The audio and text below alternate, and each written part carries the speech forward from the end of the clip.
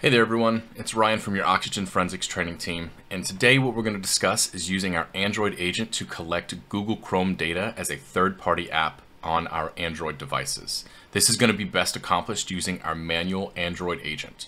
So to get there, let's go through a few steps to make sure that we have the right process and the right agent installed on the device so we can effect this extraction appropriately. So first I'm going to go into my device extractor for my Oxygen Forensic Detective home screen. Once our extractor loads, I'm going to select my methods, filter down to Android devices. I'm going to come here to my Android agent. Once in here, I'll validate that the device I want to use this manual Android agent on is supported. And to be able to get to the point of using my OTG to put my Android agent on the device, I'm going to select this option down here, this first yellow-orange screen, and it's asking if you need to extract the data unavailable in an auto extraction mode, meaning down here with our via USB or Wi-Fi, please do it manually via the Android agent. So if you click this link, it's going to open up a Windows Explorer, and this is where you can copy this APK out and paste it to your OTG device. So that's what I'm going to do. I'm going to select this, copy, and then I'm going to move over to my OTG device and paste it here at the root of this device. Once complete, I can close out of this, and now I don't really need my extractor anymore because everything is going to be done manually on the device itself. So let's go ahead and have a look. I'm going to make sure I unplug and disconnect my OTG, and then I'm going to plug it in to my target device. And just like using the manual agent before, I'm going to navigate to my files on this Samsung device. So it's going to be in its own folder under my files. I'm going to go to my USB storage, the plugged in USB that I have, and I'm going to find that APK that I copied to this device. When I select it, I'm going to choose my installer agent, and I'm going to choose to install. Okay, now the agent has finished installing, and now I'm just going to select open. And now I'm going to grant it its available access to the device so it can collect the appropriate amounts of data. So I'm going to select allow for each one of these prompts.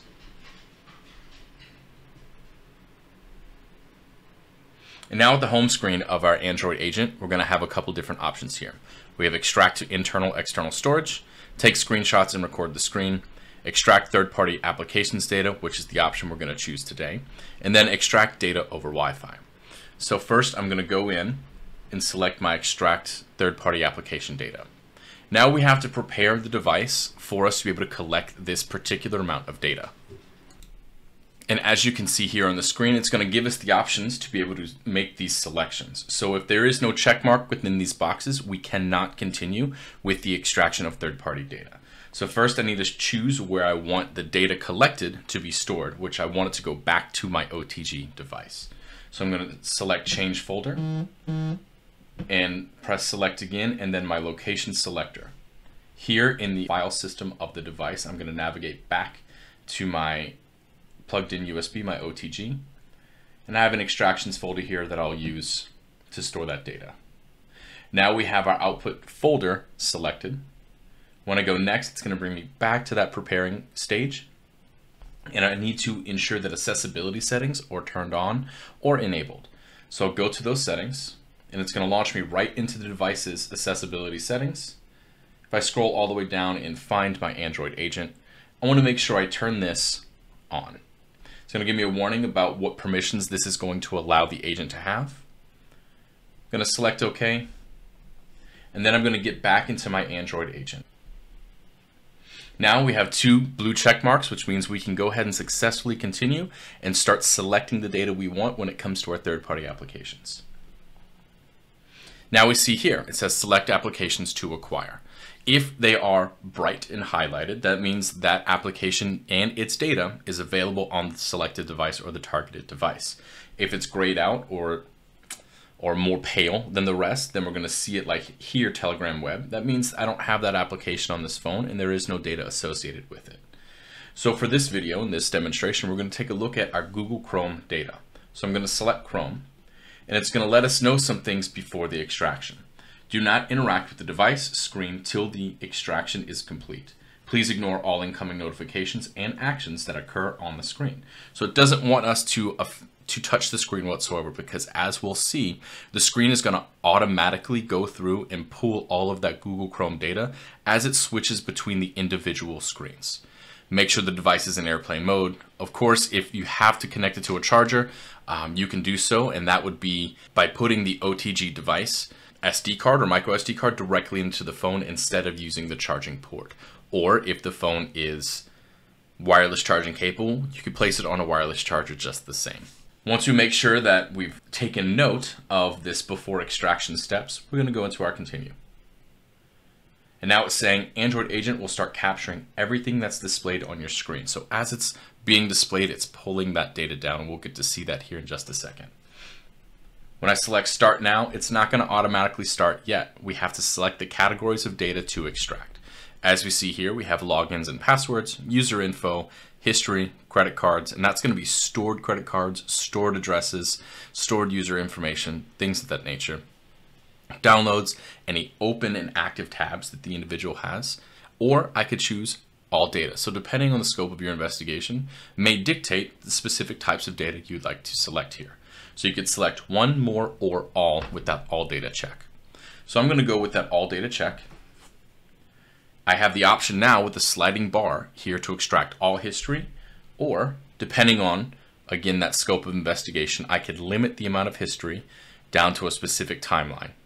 So let's say I want the last 35 days. And there's another options here. For logins and passwords, you need to include a lock screen code because it helps bypass the encryption of Google Chrome in order to extract the accounts or logins and passwords information. So if you have the ability to do so and the authorization to do so, to establish a temporary swipe code on the device, it's going to allow you to pull that login and password information. And we're going to do just that. So I'm going to use this link here and go to my settings. And then I'm going to choose a pattern. And of course, it's going to be something simple that I can remember so that I can take it off whenever I'm done, annotating the whole time exactly what I'm doing. We can turn our logs on within the Android Agent to ensure that whenever I am collecting all of my data within the agent itself, all of that will be logged during any interaction that I have with the device or with the agent on the device. Now I'm going to choose Extract Logins and Passwords. And now I'm ready to extract my Google Chrome data. So let's do that. It's going to say, please be ready to unlock the device screen. So some of these third-party extractions with our Google Chrome included, it's going to ensure or require that you as the examiner or the investigator is present during this extraction. You can't just set it and forget it. There may be some things that you need to affect on screen in order to ensure you get a full and complete collection.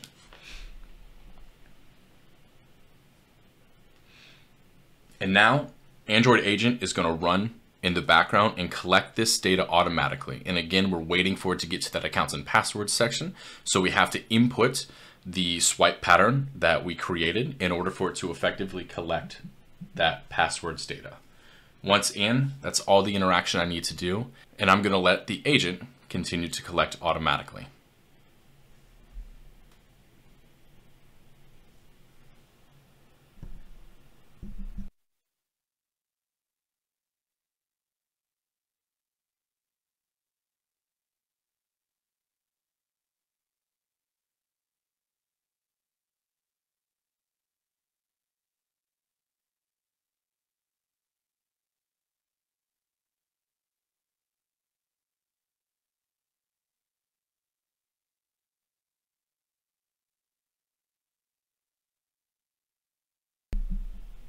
It is important to note that collecting some of this third-party data may actually require an active internet connection in order for it to pull those live sessions within that third-party application, whether it's Google Chrome, Signal, and so on.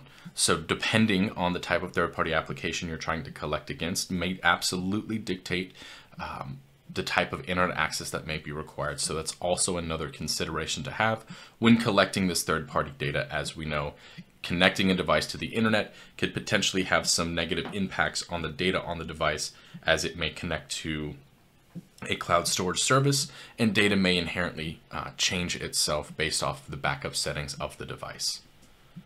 So just something to keep in mind when considering using a third-party extraction.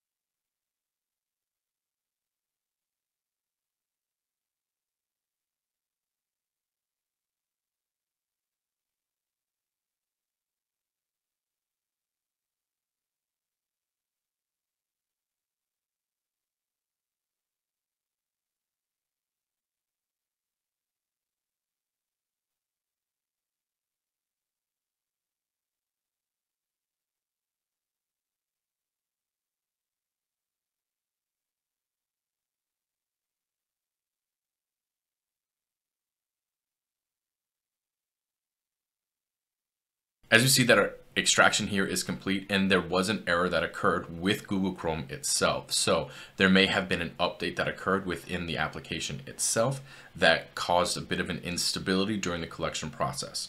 But as we've seen throughout the entire process, everything was collected up until the last point of tabs. At this point, if you notice that there was an error in collection and you know where it left off on, you can go back to our extract other data option and choose to take screenshots or record the screen for the Google Chrome tabs itself to see those available open tabs to ensure you get a complete collection.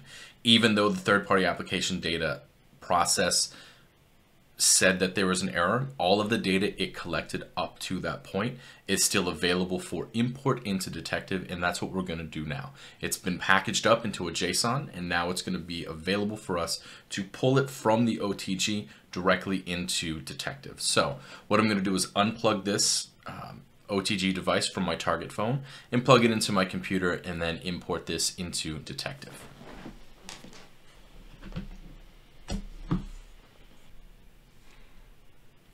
I'm going to find my extractions, and I'm going to look for specifically when this extraction occurs based off, of course, its date modified. So I'm going to grab this, and what we're looking for here is my JSON, or my JSON device info.json. This is going to be pulled directly into Detective. So if I open up Detective and bring up my extraction, I can drag and drop this directly in to import it, or I could use my import option here on the home screen for our Android agent. So I'm just going to go ahead and drag and drop for ease of use. And now I can adjust any information here within my import wizard and then select import. When this import is complete, we're going to be able to view that extraction and all of the data included from that Chrome third-party application extraction with our Android agent.